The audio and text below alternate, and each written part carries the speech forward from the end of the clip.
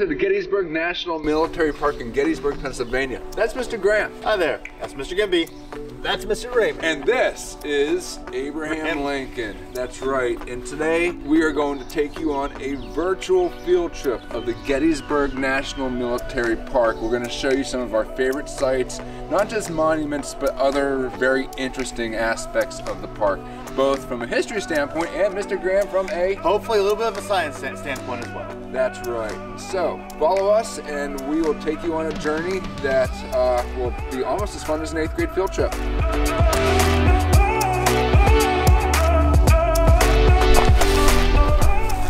We're at Spangler Spring. Spangler Spring was the site of vicious fighting that occurred on the 2nd and 3rd day of the battle. It was really hot, so soldiers from both the Union and Confederate forces would try to sneak across to fill up their canteens. On the 3rd day of the battle, the Union forces were able to recapture and secure Spangler Spring. Now, if we go down here, you can see some water from the spring. Did you get anything to drink here, Mr. Graham? I'm gonna pass, I think. Nah, but you can see the spring, which runs underground, comes out here and flows down. Goes down its merry way. I assume it flows down into Plum Run, which is down there. Say it was a little dry in the middle of July. All right, guys, from here we're gonna head up to Culp Hill. Hey guys, we are here at Culp Hill in Gettysburg National Military Park, and this is the extreme right flank of the Union Army's defenses during the Battle of Gettysburg. This is one of the few sites on the battlefield where there was fighting all 3 days of the battle. But this site was particularly important because the Confederate Army was able to take control of this high ground right here. They could easily force the Union Army off of the ground that they had fortified earlier in the battle on Long Cemetery Ridge and force the Union Army to retreat to another location. As far as this cannon goes, I'm going to let Mr. Blake explain a little bit about the cannon, and then we're going to take a bird's eye view of the right side of the Union flank of the Army. Okay, there were several different types of cannons here in Gettysburg from both the Confederates and the Union forces. Some you'll see if you look inside, they have rifling, which means it helps to kind of spin the shell. The other ones are going to be smoothbore, and they're obviously a little more inaccurate. The ones with rifling are a lot more accurate. You also might notice this one is kind of an odd color of blue. That's not the color it was when it was produced and during the war. They were polished, so they're brass. So you would actually see the glint off the cannons in the sun as like artillery forces were marching or moving about. It was one of the ways to spot them. This is oxidization from rain and 150 years of time since then. They're also fairly heavy, so when they would fire, if you happen to be standing behind any of these wheels and it moved, well, let's just say that foot would get crushed. Behind one of these things is definitely not where you want to be when it's going off. Or in front. Or in front, yeah. All right, well, let's go walk up a tower and get a bird's eye view of from Culp Hill. Yay heights. Oh. Well, that's a short. So that got stopped. This is the tower in Culp Hill. Because of the times that we're living in, it is now locked and we cannot go to the top of it. But if you were able to go to the top, you would be able to see as far down as to Cemetery Ridge. If you guys might remember, the Union, when you see the pictures of it, the Union forces were arranged in a fish hook. So you'd be able to see all the interior lines. That's why this hill was really important. He was explaining earlier, if the Confederates were able to hold this ground, you could shell, and the Union force would have no other decision than to move and disengage. All right, well, off we go. Hey, that was brief.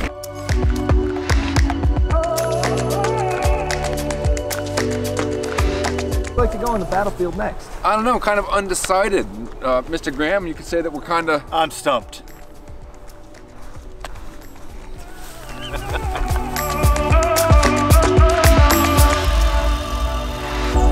Okay, so this was an unplanned stop, but we are in Evergreen Cemetery, which is adjacent to the National Cemetery here at Gettysburg, but we're going to show you two graves in particular.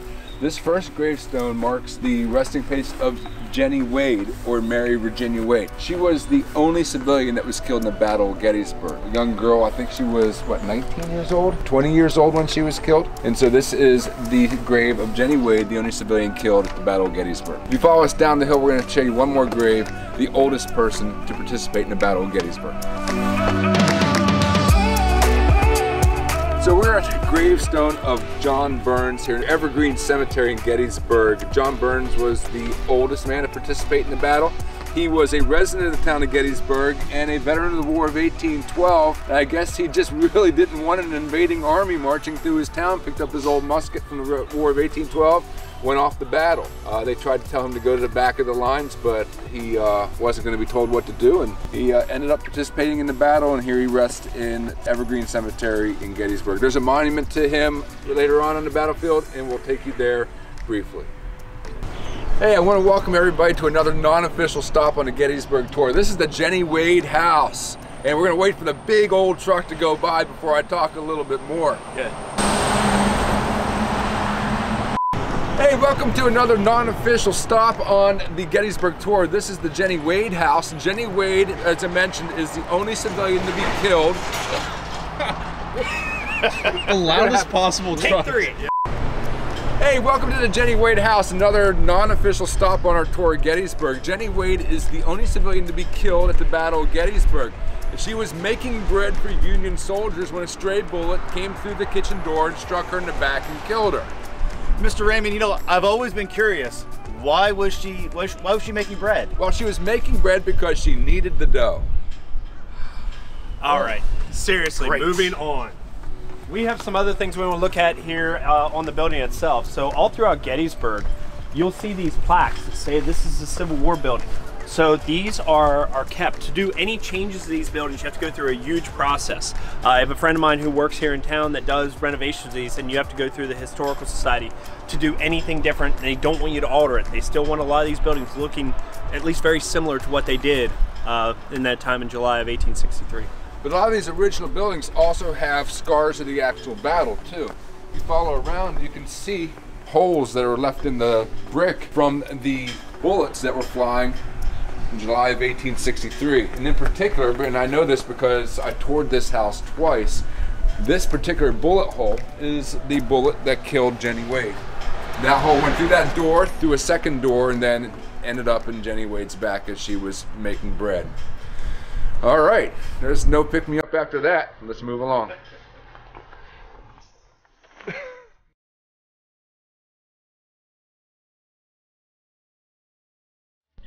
Hey guys, and we're here standing at the Peace Light Eternal Memorial here at Gettysburg National Military Park. And if we were here on a field trip, this would have been one of the first places we'd have brought you, because from this vantage point, you can really see the Appalachian Mountains. It's those mountain chains that the Confederate Army used to hide their movements into the north. And so you do have a good vantage point of the layout of the topography of the battlefield on the first day. But let's talk about this memorial itself. It was dedicated in 1938 by President Franklin Roosevelt for the 75th anniversary of the Battle of Gettysburg. And the bottom of it is very symbolic. I mean, the construction of it is very symbolic. The bottom is granite from the state of Maine, and the top of it is limestone from Alabama, representing unification between North and South. It does have a natural gas flame that is constantly burning at the top, and it is that flame that was the inspiration. President Kennedy's tomb in Arlington National Cemetery. The Kennedys visited Gettysburg during President Kennedy's term in office, and Jacqueline Kennedy was taken back by the idea of an eternal flame, and so that is where the inspiration for the eternal flame on President Kennedy's tomb came from. So we'll take a walk around the memorial, and we'll let Mr. Graham explain some of the breech loading cannons that are over here. Hey guys, here. Just off the Peace Light Memorial, we have some really interesting cannons here. Let me give you a quick anatomy of a cannon. This is the muzzle in the front, and that's the breech in the back. Most cannons during this time, Most cannons used during this time were loaded from the muzzle. You'd swab the barrel with some water, you put a charge in, the projectile in, blade it off from the back, and you repeat over and over again. Let me take you to the back of this one. This one's just a little bit different. This is called a breech loading cannon, which means it loads from the breech. There are some really key advantages to loading a cannon from the breech. It's a lot faster, it's a little bit safer, and it's honestly just a little bit easier to do so. If this weren't welded shut, you'd unscrew this would swing out, an old shell would come out of the back, and a new shell would go in. But one of the problems at this time is mass producing this ammunition was very difficult, just during this time period. Right down the road from the Peace Light Memorial, you'll find a monument to the 11th Pennsylvania Infantry, which looks like the ordinary average monument, but if you follow me around, This is no average monument. This is one of 2 monuments on the battlefield that has a dog on it. And this is a monument also not just to the 11th Pennsylvania, but also to Sallie the Dog. Sallie was the infantry's mascot, and during the Battle of Gettysburg, there was fighting here with the 11th Pennsylvania Infantry, and they were forced to retreat, and Sallie was nowhere to be found. Fearing that she had died, they came back the next day, but there Sallie was still here, protecting the fallen comrades from the 11th Pennsylvania Infantry. Sallie's gonna have puppies, and those puppies are gonna be given to members of the 11th Pennsylvania Infantry, but unfortunately for Sallie, like most of my stories, they don't end well, and Sallie's gonna die the following year in 1864 in the battle in Virginia.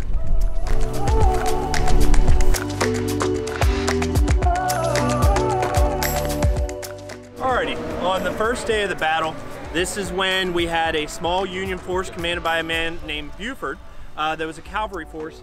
They were up just on the edge of town by the seminary, and in doing so, they were able to see a large infantry unit coming down from Chambersburg. That's where a lot of the Confederates were. They were on the other side of the mountains. As they were coming through, he knew that his force was small, but they had superior weapons. So rather than being the typical where you have to load from the front, much like cannons, they were sharps that you could load from the side. They were breech loaders, so they could fire much quicker. He, however, knew that he could not stop that big of a force with his smaller force. Just they did not have enough men. They were relying upon another major force commanded by this man, John Reynolds. John Reynolds was from Lancaster and was a major general. Mr. Raymond is going to explain what exactly something means up here, but Reynolds, unfortunately, once they got involved, they were able to stop the Confederates that day, but Reynolds was killed. Some say by a stray bullet or from an infantryman. Some say that there was a sniper that shot him in the head. He was killed here on this spot. And Mr. Raymond is going to explain some of the symbolism of when you're going around the battlefield and see, monuments with horses, what it actually means. As Mr. Blake just explained, General Reynolds was killed here at Gettysburg, and even somebody that didn't know much about history might be able to determine it by looking at the horse. Mr. Reynolds is riding on a horse that's got 2 feet that are elevated. Whenever a horse has got 2 feet that are elevated, it means that that person was killed in battle here. If they got 1 foot elevated, it means that they were wounded in battle. And if the feet has got all 4 hoofs on the ground, it means that they survived the battle. So again, all 4 on the ground, they survived. 1 foot elevated, they were wounded in battle. 2 feet elevated, they were killed in battle. Mr. Raymond, do you know what you're looking at if you see a horse with no legs on the ground? No, no, I don't. A carousel. Oh,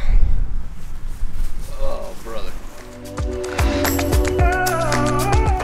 All right, so it's important to remember that the Battle of Gettysburg took place in a town that was basically a farm town. And we talk about the sheer volume of casualties. The human told the Battle of Gettysburg over 50,000 casualties. But you got to remember, because it was a farm town, there were thousands of dogs, cats, chickens, pigs, cows even, that would have been killed in the crossfire. It would have been a horrific scene. Even today, Gettysburg is still a farm town. Just in the field behind us here on the battlefield, you see some cows that are laying down in the field. Yeah, if you'd move over here, you could see some ground beef.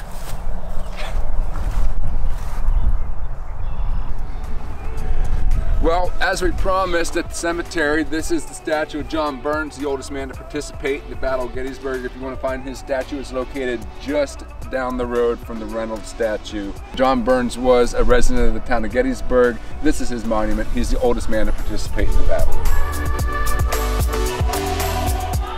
A little bit off the beaten path here to Gettysburg National Military Park, you will find a statue of the Major General Abner Doubleday, who commanded New York troops here at the Battle of Gettysburg. Not only was Abner Doubleday at the largest battle of the Civil War, but he was also at the first battle of the Civil War at Fort Sumter. Now, Abner Doubleday is most famous, though, not for his heroics on the battlefield, but for his, well, pseudo contributions to American sports history. And to tell you this, I'm going to take the camera and let Northeastern graduate and former Northeastern High School baseball player Alex Raymond explain what he knows about Abner Doubleday. What's up, guys? Mr. Raymond's son here. I don't have specifics for you, but I did do some research on this. Apparently, Abner Doubleday had nothing to do with baseball at all. This old guy, way back when, apparently told some people that he was friends with Abner, and that one day he just came with a set of rules for this game of baseball. But in reality, Abner was even interviewed about it. He even said that he had nothing to do with baseball at all. The actual rules for baseball were just progressed over time through different clubs and different teams. So It's a myth.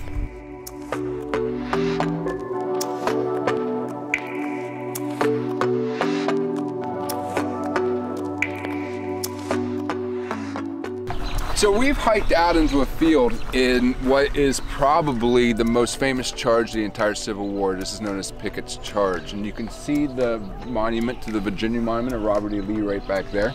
And on the afternoon of July 3rd, 1863, the third day of the Battle of Gettysburg, 22,000 Confederate soldiers lined up in this tree line you can see sprawling behind me the whole way down there, are going to march into this field, all trying to take the Union Army, which is basically on that high ground over there, a mile in the distance. After about 40 minutes, the Confederate Army is going to suffer over 6,000 casualties, and they're going to retreat back to the tree line. This famous charge becomes known as Pickett's Charge.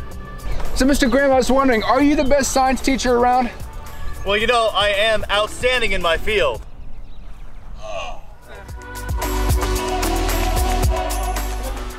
This is another non-official stop here at the Battle of Gettysburg. It's one a lot of people don't know about. This is just a simple paved bridge over Plum Run, but it's got some really, really cool historical significance. So I'm going to turn that over now to Mr. Graham. So our Earth is a pretty dynamic place. 200 to 250 million years ago, during the Jurassic period, Pennsylvania had a climate that was very similar to Florida. It was very hot, very humid, swampy, and wet. And during that time, dinosaurs roamed this part of the planet. This bridge we're sitting on here was made from stones that were mined not far from here in Adams County. And when they were cutting the stones, they came across a couple of dinosaur footprint fossils. And this is one here, you can see the 3 toes. This was of an animal that was probably about the size of a lion and stood up on 2 legs. So it's kind of interesting scientific history for Gettysburg. So there were dinosaurs in the area? 250 million years ago, yes. Oh, did the Union ride the dinosaurs in a battle? No. Oh, okay. Mr. Graham, I don't understand. Why is that rock purple? I don't really know. Is it possible that that's the Barney fossil? So a big thing about being at a battlefield is you got to understand the purpose of the signs and the symbols. For example, on this trail, you apparently are allowed to horse around. But this one, you're not. All right, so we're about to go to a place on the battlefield that not even a licensed battlefield guide will take you. This is completely self-guided. We're gonna walk up to the top of Big Round Top. And Big Round Top is interesting. There was no battle that happened up there. There's no real fighting. However, there are remains and remnants of fortification walls that are up there. So it's worth the hike up to the top. I want to point out that some of the things here at Gettysburg, though, are modern. For example, there is no historical significance whatsoever to this bicycle rack. But Mr. Gimbi will tell you otherwise. If you want to explain the historical significance of the porta pots. So, generally, Union forces are depicted as wearing blue uniforms, Confederate is wearing gray uniforms. Now, as the war went on, that wasn't always the case as money got tight. However, here there are 2 porta pots. The blue one for the Union soldiers and the gray one for the Confederate soldiers. And off we go.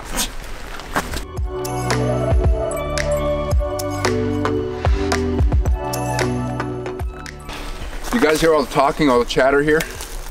There's a lot of dialogue. Keep moving.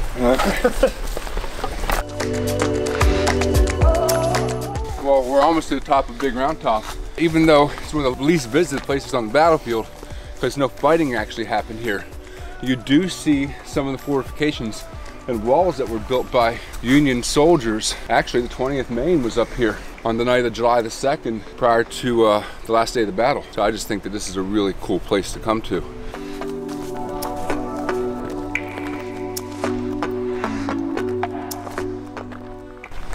So it's about a quarter-mile hike to the top of Big Round Top, and it's just an out-of-the-way part of the battlefield where you can come and just, all the monuments are Union monuments. There are no Confederate monuments here. This ground was held by Union soldiers.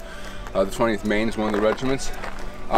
We actually, as steep as that hill was coming up, the other side over here is a significantly much more steep hill.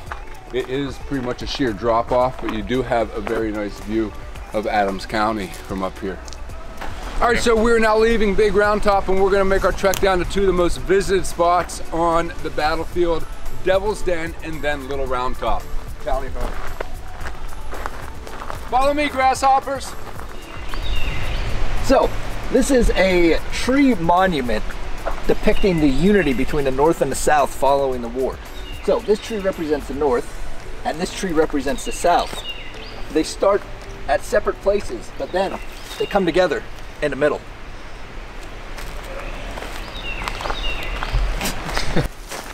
So this burned tree actually marks something very interesting that they do here at the Gettysburg National Military Park.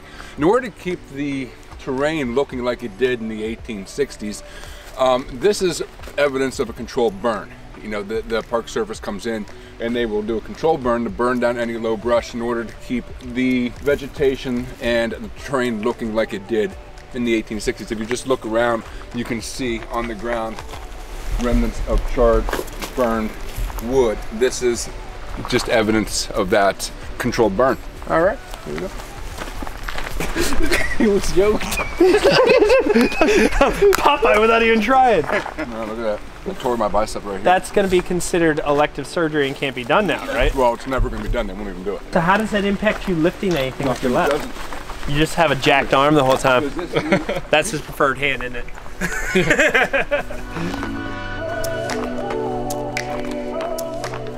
Okay, so we have walked off the trail from Big Round Top, and we are now stuck right in the middle of probably the two most famous spots here in the battlefield at Gettysburg. Over here to my right, you see Devil's Den, and to my left, you see Little Round Top. And on the Devil's Den, those rocks over there, that piece of ground changed hands a number of times during the battle, but in the afternoon of July the 2nd, it was firmly in control of the Confederacy. The Union held the high ground on top of Little Round Top. And so the afternoon of July 2nd, you had ferocious fighting between Devil's Den and Little Round Top. And ultimately, at the end of the day, the Union held the high ground and eventually won the battle. All right, follow us as we take a walk through Devil's Den.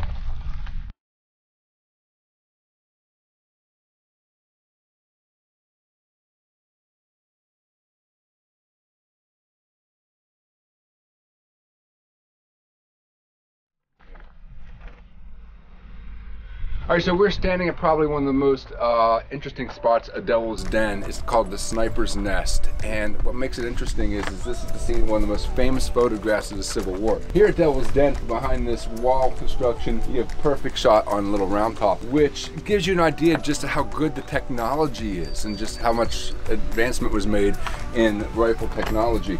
The interesting thing about the photo that was shot here was that it was staged. Now, not every Civil War photo was staged. It's far from that, but this one was. And this is prior to the rules for photography. Usually the rules don't catch up with the technology till later on. And so in the 1860s, where as far as photography and warfare goes, there are no rules. And so Alexander Gardner, a very famous Civil War photographer, thought that this would be a perfect spot for photograph. And this was a day or two after the battle, but there wasn't a body there. Further down the hill, they drug a Confederate soldier up, laid him against this wall, pulled a rifle out of the photography traveling studio and put it against the wall almost like a prop, and then took the photograph. It is probably the most famous photograph of the Civil War, but albeit staged. Hey guys, scattered throughout the battlefield are witness trees. Those are trees that were here during the battle, and the Park Service does their best to preserve them. If they fall over, sometimes they'll make something like a souvenir out of them. This tree behind me is one of those trees. We think it's an oak tree, and just like the tree here, we're gonna leaf.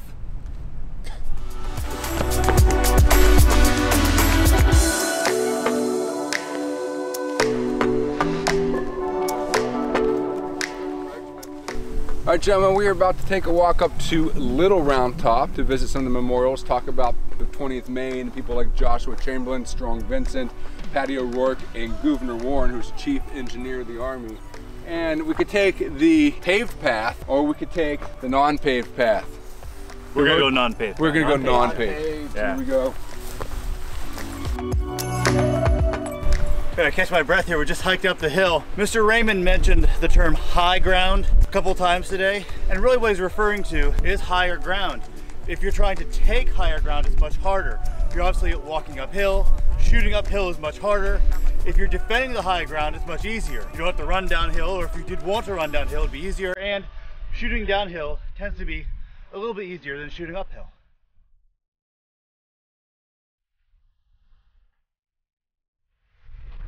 All right, so we're on top of the New York Regiment Monument on top of a little round top, and you can see that just the shape of it, and up here that this is basically a castle. And I think this is a great time to explain that not all monuments are created equal. The size of a monument on a battlefield does not represent in any way, shape, or form the importance of the regiment or the importance of the person. The monuments are placed here in the battlefield, with the exception of one, which I'll point out later on, by the regiments or the states themselves. And so, just like headstones in a cemetery, the size of the monument doesn't show any type of importance. It just signifies the amount of money that the regiment, the family members of the regiment, or the town of the regiment, or the state that the regiment was from chose to spend on that monument. This particular monument is a very popular one. It's the New York Monument. And from up here, you can see the length of the entire battlefield. From Devil's Den all the way up through the Confederate lines towards the town of Gettysburg. Follow me over here, we're going to take a look at Paddy O'Rorke. Alright, so this is the monument to Paddy O'Rorke. Now, Paddy O'Rorke graduated first in his West Point class, the very same class that George Armstrong Custer finished last in. Now, as far as Paddy O'Rorke goes, the story is, he gets to Gettysburg on the second day, and he's told to go to where the heat of the battle is, and he comes to the crest of this hill, which is a little round top, just as Texas and Alabama troops are about to crest the hill. And it's Paddy O'Rorke and his men that are going to repulse that Confederate attack. Unfortunately for Paddy O'Rorke, he's going to be shot through the neck within 90 seconds of getting on the little round top and fall dead pretty much right where I'm standing. If you're here, you're supposed to rub his nose for luck, but I don't know what good that does you.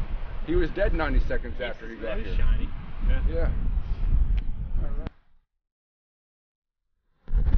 All right, you take a peek down there, you can see Devil's Den where we were, and we saw the sniper's pit that was down there. There's a story that ties into that. As you can see, there's some cannons here. We talked about having the high ground. It's really important to put artillery here because it controls the battlefield. Even today, modern battlefield is still controlled by artillery. So there was a unit that was brought up here. There was a guy named Brigadier General Stephen Weed. He was the commander of that. We talked about the sharpshooters. That's a long shot, but even back then they could make it. Weed was shot, and one of his subordinate officers, Lieutenant Hazlett, came to basically comfort his commander who was wounded and dying, and Hazlett got a bullet right in the brain, dropped on the spot. Just shows how dangerous those sharpshooters can be. Yeah, but what's really cool is the idea that we have all these monuments around. Some of the most interesting ones are the non-official monuments, or ones that were left by soldiers after the fact when they came back to Gettysburg. If you follow me right around here behind this monument, you can see faintly engraved in this rock, Hazlett's men came back and engraved his name where he fell.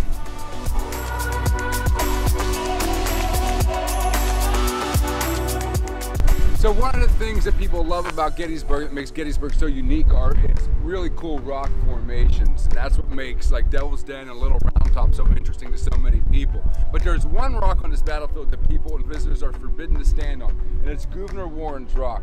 Gouverneur Warren was chief of the Army Corps of Engineers, and as he, on July the 2nd, 1863, he recognized that this spot, what has become known as Little Round Top, was perfect to place artillery in order to fire at the Confederate Army in the trees. From this vantage point, you have a clear view from the town of Gettysburg all the way down into the northern part of the state of Maryland. As we talked about before, Little Round Top was a very advantageous position for an army that wanted to defend this area. As a result, there were a lot of attacks throughout the battle, and one of the most important defenders of Little Round Top was Strong Vincent. Strong Vincent was a 26-year-old from Pennsylvania that led a brigade of roughly 1,300 men, and on the second day of Gettysburg, July 2nd, he was able to repulse an attack from soldiers from Texas and Alabama. But unfortunately for Strong Vincent, he was wounded and died 5 days later. We cannot leave Gettysburg or leave Little Round Top without talking about this monument to the 20th Maine. The 20th Maine monument in this rock represents what would have been the extreme far left of the Union lines of the Battle of Gettysburg. We were already on the extreme far right when we were at Culp Hill at the beginning of our field trip. The 20th Maine was led by Joshua Chamberlain, who basically was a college professor. He taught rhetoric. And basically it's like going into battle being led by Mrs. Gurbich or Mrs. Melhorn, if you could think about it from that standpoint. But that right there is what Joshua Chamberlain did. Joshua Chamberlain arrived in Gettysburg on July 2nd, 1863, just in time for the battle here at Little Round Top. He woke up in Hanover that morning with his regiment. They marched the 20 miles to Gettysburg, and Chamberlain was suffering from yellow fever, dysentery. He basically had uncontrollable poops, flu-like symptoms, just was not feeling all that great when he was told by strong Vincent to hold this ground at any cost. This is the far end of the line. The Confederates cannot get up around you or else they could roll over the Union Army from the back. All afternoon long, Alabama troops are going to charge up this hill, and all afternoon long, Joshua Chamberlain and his men from the 20th Maine are going to repulse them back down the hill. Finally, on the last charge, the Union Army was low on ammunition, and Joshua Chamberlain did something incredibly brave, ordered a bayonet charge down the hill, forced the Alabama troops back up towards Devil's Den, and ultimately won the day here on Little Round Top for the Union Army. Hey, so we finished our walking excursion of Big Round Top, Devil's Den, and Little Round Top, and now we are going to head over to the largest memorial on the battlefield, the Pennsylvania State Memorial. Follow me, grasshoppers.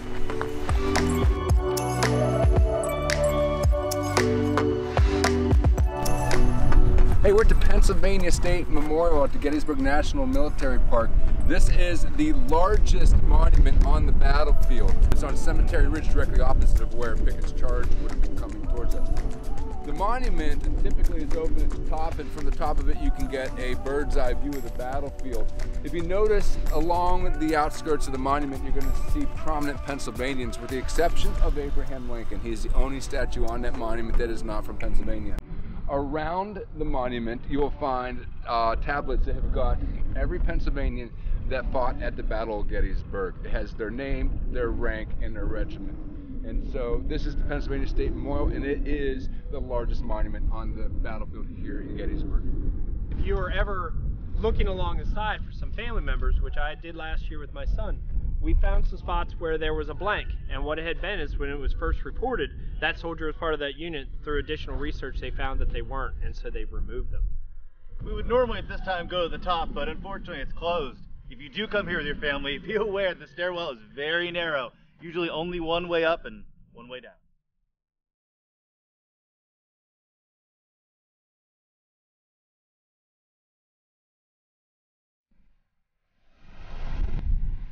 Hey, so here we are at the National Cemetery in Gettysburg, Pennsylvania. This cemetery was dedicated on November the 19th, 1863, and most famously, Abraham Lincoln gave his Gettysburg Address right about on this spot, right here, where we are now standing. The soldiers that are buried in this cemetery are all Union soldiers. This was dedicated as a resting place for the Union soldiers that were killed at the Battle of Gettysburg.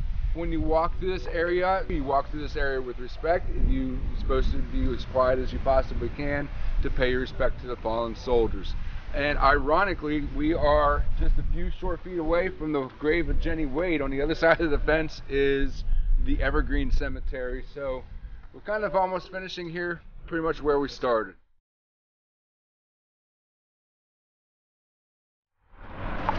Hey, for our final stop here at the Battle of Gettysburg, we had decided to come to the Friend of Friend Memorial here, which held a special meeting to the four of us. But before we go today, we just wanted to say, you know, we took you on a partial tour. There is so much more that you didn't see. You didn't see Calvary Field. You didn't see the wheat field, the angle, the high water mark. Go climb the towers. There's so much more here at Gettysburg for you to see other than what we just told about you. So, you know, on a Saturday, Sunday afternoon, ask your parents to bring you.